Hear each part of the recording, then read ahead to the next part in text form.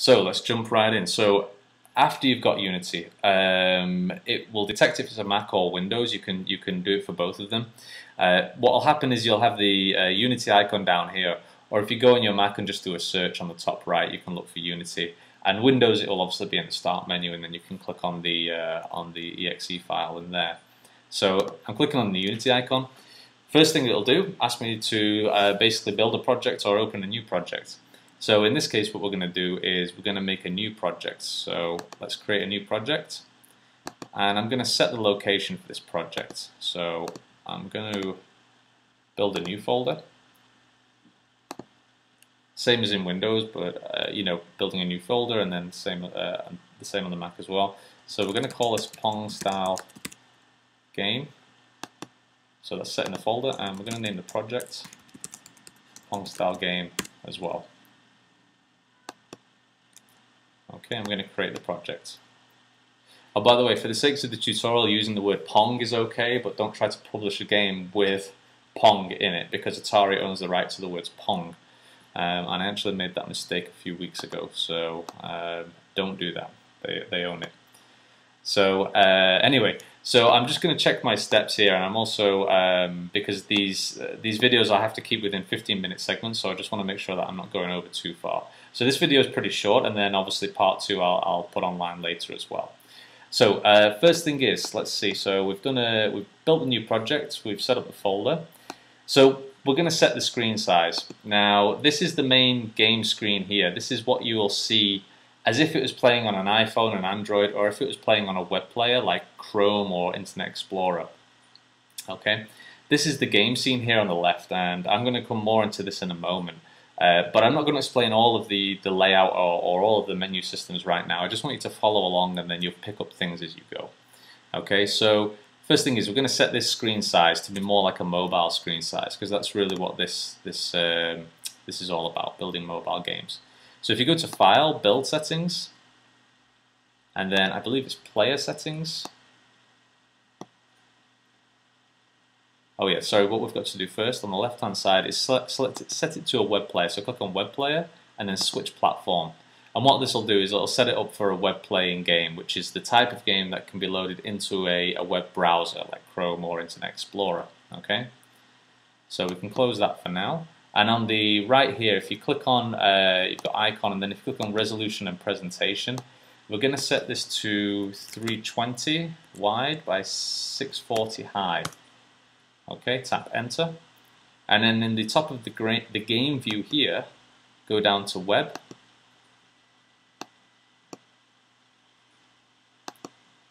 .320 by 480. Sorry, I got that wrong. 320 by 480. Okay, and there you see that's the basic resolution size of an iPhone 3G device, I believe. But also for an iPhone 4 is actually larger, but Unity resizes it, so don't worry that it's not exactly the same resolution as an iPhone 4. That will get handled. Okay, so we set the project as a web project, which is what we did here. We basically went to File, Build Settings, Web Player, and then we clicked on Switch Platform. So that's set up for us. Okay, so let's get this cube in game, which is basically going to be the paddle at the bottom of the game, which you can move left and right. So the first thing that we need to do is go into Game Object, create another one, and we're going to get a cube. Okay, and there we go. So in this left-hand side of the scene here, this is basically the game scene. This is how all the objects are laid out inside of the game world. Now, we're going to be building a 2D game, but still Unity works in a 3D environment, so you can move objects back and forth in all 3 dimensions. So this is on the left-hand side here, this is where you'll basically put all of your game objects, things like the paddle, the balls, the backgrounds, any kind of like effects or particle effects like, say, sparks, something like that. You can have these all in here. And then this is what you'll actually see in the game view as if it was on the actual device. Okay, so if you tap on cube, what we do is we want to move this down to the bottom slightly. Whenever we put something in the scene, it actually appears in the hierarchy pane here as well. So as you can see, when I actually click on cube here, it selects the cube here on the left-hand side. So what we're going to do is tap on the cube and then tap on W, which allows you to move it up and down. Okay, so we're just going to put that at the bottom there. Don't worry if it's not in the perfect spot right now. We'll move it later if we need to. So I'm going to move this slightly higher because we want to allow the player's thumb or finger to be able to move at the bottom of the device if it was on a mobile device. And then tap on R, and what that will do is it allow you to scale up and down. So you can see all I'm doing is just holding these these guides on the left and right, sorry, on the top part and on the right part of the cube, and all I'm doing is just dragging up and down. So if I do that on the right, okay, so there you go. That's kind of a Pong style paddle, I suppose. We're old school right now. We're not doing anything fancy at all, which is the whole point of this. We want to make it simple and easy to get going. Okay, so the next thing is, I believe, was actually sorting out the camera. Okay, so what I said before is this is basically 2D gaming for mobile. So the first thing that we want to do is make sure that the camera is looking at is making the world 2D, so everything is flat. There's no perspective, there's no distance. And what we do is you just click on the main camera here in the hierarchy, and then go to projection and change it to orthographic. Okay. Now you can probably see there it's made the paddle extremely small, extremely small. So what we want to do is just reduce the size here, and what I'm doing here to reduce the size is I'm just left dragging. I'm just holding down on this size sort of area here, holding down on the mouse pad or the left mouse click if you have a mouse, and just dragging left and right. So I think that should be okay. Right there, that should be fine. Okay. Now, if I want to see this in the scene, what you can do to zoom in and out is actually use the middle mouse button, the middle mouse wheel, sorry, to scroll in and out. And then if you hit Control on the Mac, and then also left mouse click and move, you can rotate around. So I've just clicked on the wrong thing. If I click off the cube there, and there we go. That's actually moving around the scene now. Okay. So that was on the Mac. I'm actually clicking Alt, sorry, and then left mouse holding down, and then moving the mouse around. I'm actually trying to think through this carefully because I'm using a mouse pad here. I'm not using the mouse at the moment, so it's a little bit strange to explain how to do that. Okay. If you're on a PC, what you'll also do is click Alt and then left mouse click and then move around to move the camera around the scene.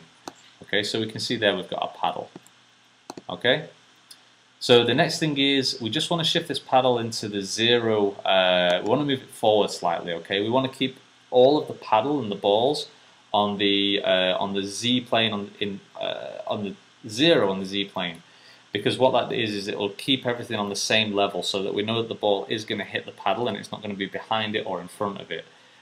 So remember, this is a 3D world, so we do have X, Y, and Z is basically the point, the axis that goes straight down the camera. Okay, so we want to move this to a 0 point on the Z axis so that everything falls in line with that, and then we can have the background behind that, and then if we want to have any UI sort of menus or score, we can put it in front of that if we want to. So all you do is just go up here and then click on Z, click 0, and then enter. Okay, and then that seems to be about right. That's a good size. Remember, in the main camera view, what you can do is if you want to change the size, just drag left and right. So I think if we set this to 7, yeah, that'll be okay. All right, and then the last point that we're going to do is basically have this running in a web view. So I'm just checking my points there.